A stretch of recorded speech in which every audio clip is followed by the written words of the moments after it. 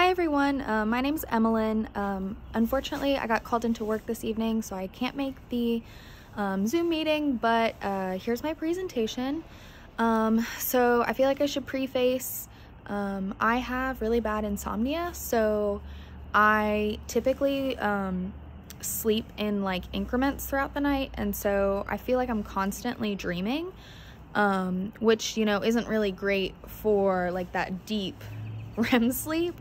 But I wanted to make a piece that kind of captured that, like, just kind of the, like, all of the dreams that I have all the time throughout the nights. I do kind of struggle with remembering my dreams, which, I don't know, I've tried to like tap into it more, especially with like this, project that we had to do, but I still like sometimes feel like it'll be like I'll wake up in the morning and I'll be like, wow, that was like a really crazy dream, and then like the second that I try to remember it, it like leaves me. But anyway, so here's the piece. I mostly work with acrylic on canvas medium. That's like what I'm most comfortable with, so I hope you guys enjoy. Here it is. So the background is supposed to represent the sky at sunset.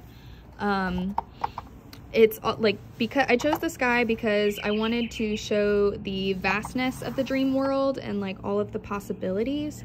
And within that I have all of these, if you look really, really closely, they're all little eyeballs that I painted. And those represent the glimpses into all of the potential futures, alternate realities, literally anything that comes to us in our dreams. One really cool feature about this painting that it's like, the video doesn't really do it justice, but I varnished all the eyeballs so they're all shiny, and the background is matte. This piece probably took me maybe like 5 hours of dot work, which, you know, my artwork is a little bit, I mean, that's not very much time compared to how much time I put into some of my pieces. I'm definitely one of those long haul artists where I will work on a piece for years before calling it finished. So cranking out something for a class this quick was, it was a fun little challenge for sure, because I usually would not be able to crank out something like this so quickly. My plan for later on down the road, just because, you know, I am that gal, I want to make the eyeballs a little more like glossy, make it a little more obvious that they are. I also plan to paint the edges because I really like a nice finished canvas. One thing that I think is kind of fun that I do in my art is I'll pick like a really bold color for the outside.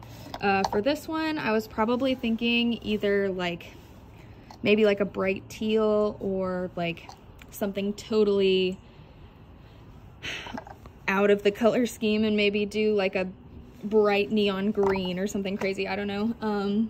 But I really like this piece. I think it's beautiful and I'm really proud of it.